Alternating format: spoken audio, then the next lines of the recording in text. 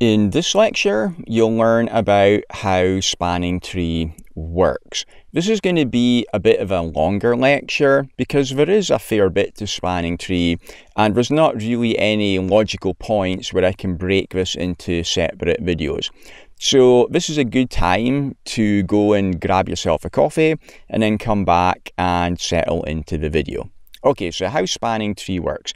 It's an industry standard protocol which is enabled by default on all vendors' switches. You've already seen how devastating a broadcast storm can be on a local area network.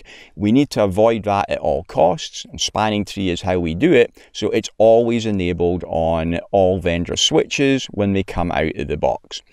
Switches send BPDUs, Bridge Protocol Data Units, when they come online, and the BPDUs are used to detect other switches and potential loops. The switch will not forward traffic out any port until it's certain that that port is loop-free. When the port first comes online, it will be in a blocking state because the switch needs to make sure it doesn't send traffic until it's sure there's not a loop there. Spanning tree will detect if the port forms a potential loop, and if there's no loop, the port will then transition to a forwarding state. But that process can take up to 50 seconds if you're using traditional legacy spanning tree. The BPDU contains the switch's bridge ID, which uniquely identifies the switch on the LAN. And the bridge ID is comprised of the switch's unique MAC address and also an administrator-defined bridge priority value.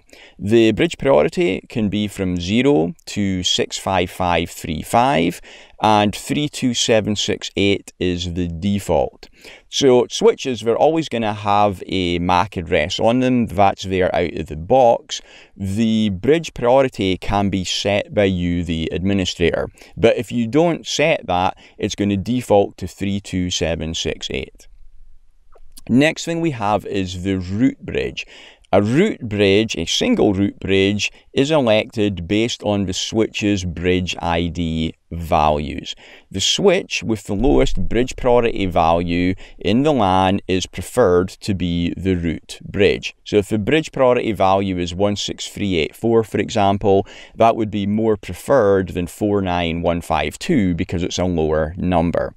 In the case of a tie, the switch with the lowest MAC address will be selected. So going back a slide, if you don't manually manipulate this by manually setting a bridge ID, all the switches in your LAN will have the same bridge priority, which will be 32768. In that case, they'll all have a tie, so it will be the one with the lowest MAC address that will be selected as the root bridge. The switches build a loop-free forwarding path tree which leads back to the root bridge, and you'll see how this works as we go through this lecture. So a spanning tree example. In our example here, we've not manually set bridge priority on any of our switches. We've got 4 switches here, CD1, the CD is for core distribution, CD2, and we've got access layer 3 and access 4. CD1 has got MAC address 1.1.1. It's actually 1111.1111.1111, but to make it a bit shorthand, I've said it's MAC 1.1.1. CD2 is MAC 2.2.2, Access 3 is MAC 3.3.3, and Access 4 is MAC 4.4.4. Because I haven't set a bridge priority on any of the switches, CD1 will be elected as the root bridge because it has got the numerically lowest MAC address. The other switches will then detect their lowest cost path to get to the root bridge, and those paths will transition to a forwarding state.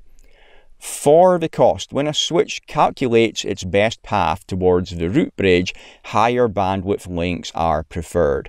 So a gigabit Ethernet interface would be preferred over a lower bandwidth fast Ethernet interface, for example.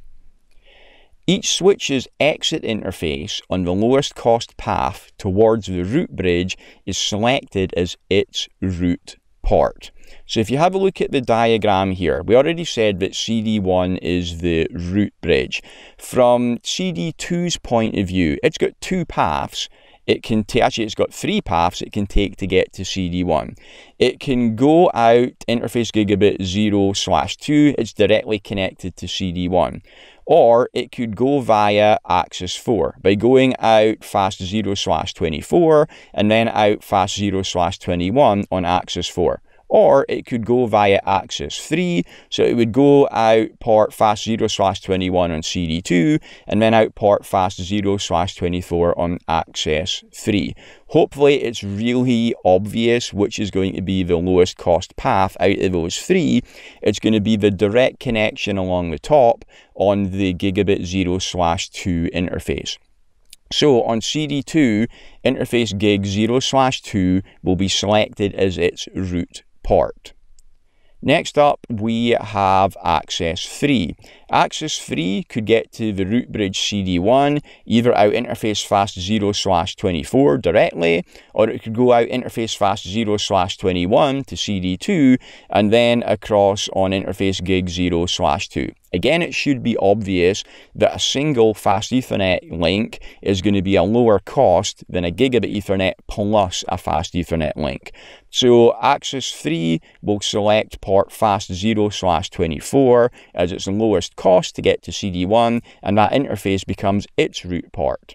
And then finally, we have access 4, and it should be obvious again which will be the root port on access 4. It's going to be interface fast 0/21, which again is directly connected to the root bridge of CD1. While I'm going through this, by the way, this is how the spanning tree operations work as well. The first thing that happens is a root bridge is elected. So all the switches come online, they send BBTUs to each other over the LAN, they all detect each other, and whichever bridge has got the best bridge ID, so the lowest priority, if there's a tie, it will be the lowest MAC address, becomes the root bridge. That's the first thing that happens.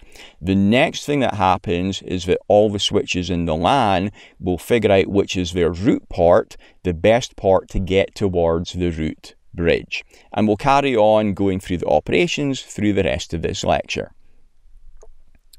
Now, importantly, spanning tree does not do load balancing. If a switch has multiple equal cost paths towards the root bridge, it will select the neighbor switch with the lowest bridge ID, and that is going to be just one path. So you see in the example diagram here, core 1 is the root bridge now. And looking at it from axis 3 down at the bottom's point of view, it's got two equal cost paths it could take to get to the root bridge core 1. It could either go out interface fast 0/24 on the left hand side, or interface fast 0/23 on the right hand side. Now, spanning tree, it's not a dynamic routing protocol. If this was a routing protocol, it would do equal cost load balancing and traffic would go up both paths. But with spanning tree, it doesn't do load balancing, it selects the one best path. So what happens here is axis 3 selects the path to the core 1 root bridge via distribution 2 as it has a lower bridge ID. Whenever there's a tie, the switch will select the neighbor switch with the lowest bridge ID, and that is distribution 2 in this case because it's got a lower MAC address than distribution 1 does, and we didn't set priority on either of them for this example. Another example of load balancing. So if I go back a slide here, we had two equal cost paths towards the root bridge going through two different switches. In this next example, again, spanning tree does not do load balancing. If a switch has multiple equal cost paths via the same neighbor switch towards the root bridge, again, it will only select one of those paths. It will select the port with the lowest port ID. So the example here, we've actually got 4 uplinks towards the root bridge core 1 from access 3. We've got 2 going towards distribution 1 and 2 going towards distribution 2. Out of those 4 uplinks, only one of them is going to be selected. Access 3 will select the path to the core 1 root bridge via distribution 2 port fast0/1, as it is the port with the lowest port ID, which is going to the switch with the lowest bridge ID. Okay, moving on. So first thing, we select which is the root bridge. Next up, all of the other switches select their root port towards the root bridge. Next thing is designated ports. Ports on the neighbor switch opposite the root port are designated ports. So your root ports point towards the root bridge, designated ports point away from it. And all ports in the root bridge will always be designated ports, because obviously they are going to be pointing away from the root bridge when they're on it. So in the example here, we already discovered which were our root ports. On the interface on the other side of those links, they will be set as designated ports. So looking at CD2, its root port was gig 0/2 along the top. The interface on the other side, which is gig 0/2 on CD1, will be set as a designated port. The next one is facing access 3. Access 3's root port was fast 0/24. The interface on the other side of that link is fast 0/24 on CD1. And finally, it should be obvious that access 4, its root port is fast 0/21. So the designated port will be on the other side of that link. It's going to be on fast 0/21 on CD1. And you can see here that all the ports in the root bridge are always designated ports. Now, looking at that previous example, you're maybe thinking, well, it's obvious which are the designated ports, it's just all the ports that are on the root bridge. But that's not necessarily the case, because you see here, I'm going to add another switch into the network, which is not directly connected to the root bridge. It's connected to CD2. If you look at that switch, it should be pretty obvious that its root port is going to be on the interface facing CD2, and then the designated port will be the port on CD2, which is facing back towards that root port. So whenever we've got a root port, the interface on the other side of the link is going to be a designated port. Your root ports and your designated ports are the most direct paths to and from the root bridge. And the root bridge serves as a central point of the networking for where our traffic flows are going to go to and from. So because your root ports and designated ports are on the most direct path, they are always going to transition to a forwarding state. On the remaining links, the switches determine which of them has the least cost path to the root. If they have equal cost paths, then the bridge ID is used as a tiebreaker, and the port connecting this switch to the link is selected as a designated port. So looking at our diagram again here, you see that we've got 2 links left over which have not been configured with root and designated ports.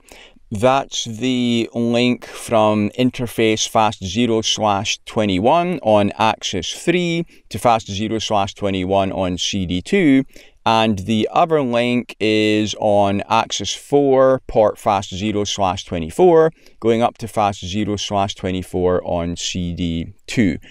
On those 2 remaining links, they're links that would form a loop, so we're going to need to block.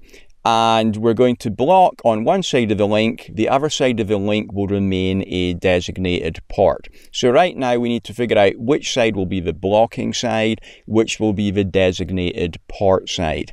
The side which has got the switch with the least cost path to the root, or the lowest bridge ID, will be the designated port side. The other side will be the blocking port. So right now, CD2 has got a gigabit Ethernet direct link going to the root bridge of CD2. That's going to be lower cost than Access 3 and Access 4, which have got fast Ethernet links. So CD2 is going to be the preferred switch, so it's going to have designated ports on each side of those links. So from Access 3 fast 0/21 to CD2 fast 0/21, the CD2 side is going to be the designated port. And it's also going to be the CD2 side, which is the designated port, going on the link on fast 0/24 down to Access 4. Any ports which have not been selected as a root port or a designated port pair would potentially form a loop, and those are going to be selected as our blocking ports. So you can see on the diagram right now, we've only got 2 ports left over. That's fast 0/21 on Access 3 and fast 0/24 on Access 4. If those ports were also forwarding, we would be forwarding everywhere and we would have a loop. So we're going to block on those ports to break the loops. So we block on fast 0/24 on Access 4 and on fast 0/21 on Access 3.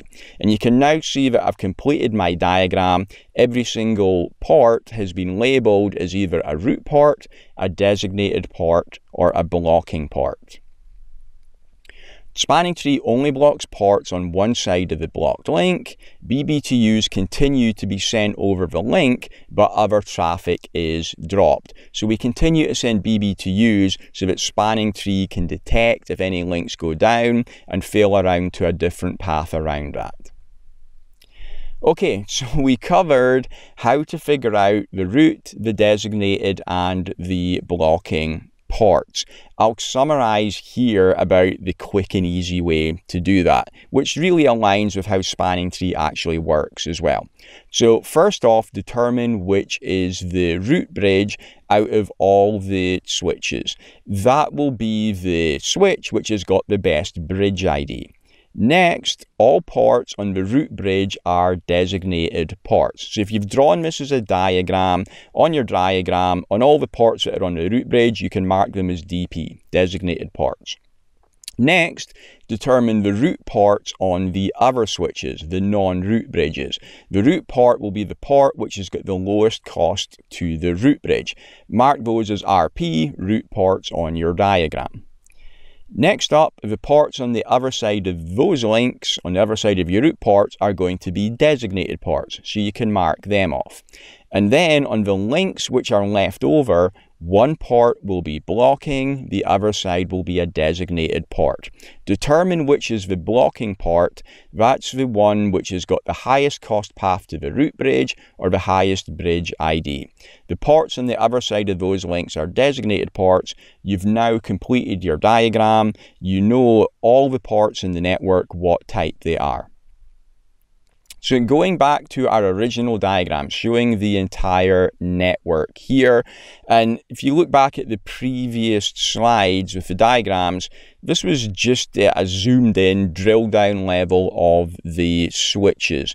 So going back, this diagram here, I've zoomed back out again to show the entire network. So those are the available paths through the network. If you look at the switching part here, you can see I've removed the links which were blocked.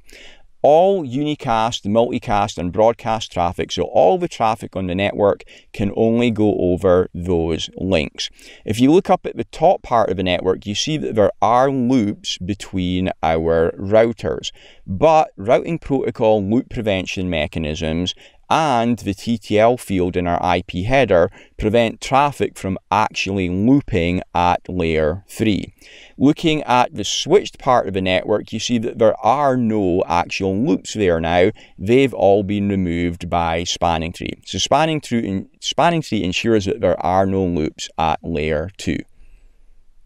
And if we go back to the ARP request that we covered at the start of this section, where PC1 sent out an ARP request for its default gateway at R1, you can see that now we are using spanning tree, the traffic still gets flooded everywhere over the tree, but it doesn't get looped anywhere. So traffic can still get where it needs to go, but we're not going to have any broadcast storms formed by loops. If an uplink to CD1 fails, spanning tree will detect it and transition the redundant link to forwarding. So you can see in the example here that my uplink from access 3 to CD1 and my uplink from access 4 to the root bridge at CD1, both of those failed. If that happens, then spanning tree will detect it and it will fail it over to the next best path, still ensuring that there are no loops. So this is what our topology would look like if we had lost those uplinks to CD1. You can now see that we still have just that one spanning tree again with no loops in it. Now the traffic is going via CD2. Okay, we got there. That's it. You now know the whole thing about how spanning tree works. In the next few lectures, we'll get into how to actually monitor and configure it. Thanks for watching. If you want to get hands-on practice with Cisco networks for free, then you can download my 400-page CCNA Lab Guide, which you can see above my head right now. Also, check out the video about my CCNA course. It's the highest rated course online. Thanks.